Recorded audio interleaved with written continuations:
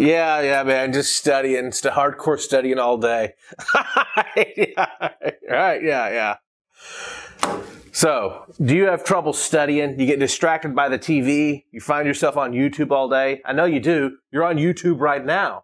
In this video, I'm going to give you some tips on how to study better.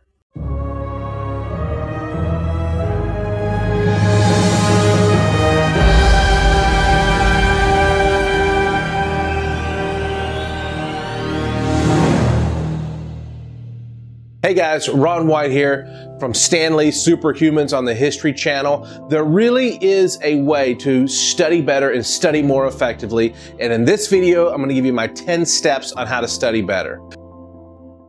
Step number 1, study for 25 to 50 minutes. Then take a 10 to 15 minute break, go for a walk, play with your dog, do some jumping jacks, push-ups, just go get some fresh air, get your blood flowing, and then go back and study again for 25 to 50 more minutes. And repeat that until you're finished with your studying. Step number 2, get 6 to 8 hours of sleep the night after you learn something.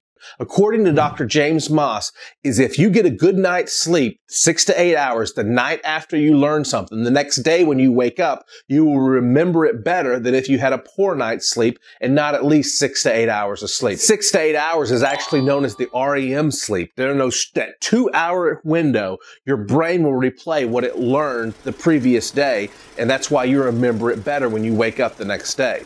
If you do find yourself sleep deprived before you study, take a 15 to 30 minute nap, but no more than 30 minutes. Pretty simple so far, right? Let's move on to step number 3. Take notes in class. And it's better if you take them yourself. Getting somebody else's notes and copy them is not the same. When you take notes in class, you are engaging your brain and you will remember more from that class. Pretty self-explanatory, right? Good. We'll go on to step number 4. Step number 4 is clear your mind of all distractions. I used to hold the record for the fastest to memorize a deck of cards in the United States. And sometimes before I would memorize a deck of cards, my brain would be worried about things in my life or things that were going on. So what I would do to clear my mind of all distractions is I would close my eyes and I would visualize those scenarios the way that I wish they were or the way that I hope they would be one day. And then I would open my eyes, I would be relieved of that stress, and then I would memorize a deck of cards. Clear your mind of all distractions. Maybe close your eyes and visualize the things the way you wish they could be, and then focus on your studying. Great. Let's move on to point number 5. 5 is the keyword technique. And what this is if you find you're studying, your mind starts to drift or wander, use the keyword technique. Let's say you're studying about Abraham Lincoln, and your mind starts to drift. Focus in on a keyword about the text you're reading and just say to yourself, Lincoln, Lincoln, Lincoln, Lincoln, Lincoln, until your brain is once again focused on what you're reading and Abraham Lincoln. Pick a keyword out of the text. We're halfway there. Step number 6 is to learn the most important ideas first. If you're looking at a book, sometimes at the beginning they'll have learning objections, or maybe at the end they'll have a recap.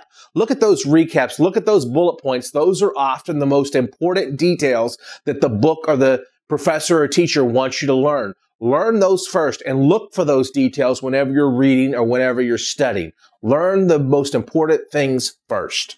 All right, guys, moving right along to point number 7. Number 7 is look at the back of your book and see if there's a list of terms or a glossary or definitions. If so, familiarize yourself with those or even memorize them. It'll give you a greater understanding of the material that you're reading in the book. All right, guys. Now, number 8. This is kind of a weird one, but just bear with me here and try this. Next time you're studying, get some gum and chew it as you're studying.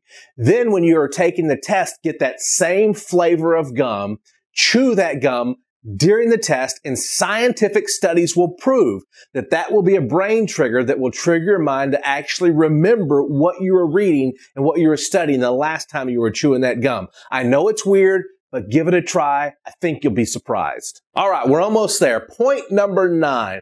For lack of a better word, pretend or try to trick your brain into thinking that whatever you're reading is a plot to a movie or a plot to a TV show. Because let's face it, sometimes what we're learning just isn't that interesting or it's just not that fun.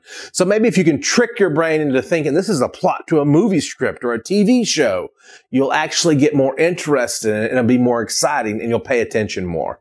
Number 10, I saved the best for last. This is my favorite one. This is the memory technique that I use to become a 2-time USA memory champion. You can use these same techniques to study and memorize your homework. It's called the Mind Palace. This is what you do. Stand in the doorway of every room in your home and memorize 1, 2, 3, 4, 5 pieces of furniture in each room. Even do this in your classroom. So you're sitting in your desk in your classroom, and when you're sitting in your desk, look around and pick 10 items around the classroom. Maybe one is the board at the front of the room. Maybe another one is your teacher's desk. Another one might be the flag or a chair or a computer or a bookshelf. And number 5 to 10 spots all the way around that room. Then you take the information you're learning and you visualize it around the class. Let's say this is a chemistry test and you need to memorize the noble gases, the elements on the periodic table that are known as noble gases. Well, the first one is helium. So you turn that into a picture, and maybe the first location in your room is the board. So you imagine balloons are all around that board and they lift the board up into the sky. Let's say the next piece of furniture in that room is your teacher's desk. Well, the next noble gas is neon. So you turn that into a picture and you see neon lights all over your teacher's desk. You would do that with pieces of furniture going all the way around the room, turning each one of the noble gases into a picture. Then when you're taking your chemistry test and it says to write out the noble gases, you look up from the test and you see balloons and you write helium. You look at your teacher's desk and you remember there was neon light there, so you write neon. And you would go around the room writing out all the answers. The teacher will look at you and she'll say, "Hey, stop looking out the window. The answer's not on the window."